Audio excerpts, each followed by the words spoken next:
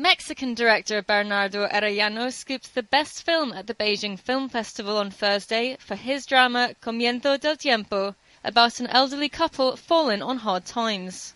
Kung Fu movie star Jackie Chan presented the award at the glitzy closing ceremony in the Chinese capital. France's Jean-Jacques Hano won Best Director for his film Wolf Totem, which is about a Chinese student sent to live with nomadic herdsmen in Inner Mongolia. French director Luc Besson led the festival's prize-giving jury. Other members of the panel included Russian director Fedor Bondarchuk, Hong Kong director Peter Chan, and American screenwriter Robert Mark Kamen. China's box office revenues grew 34% last year, cementing its position as the second biggest box office territory after the United States and Canada.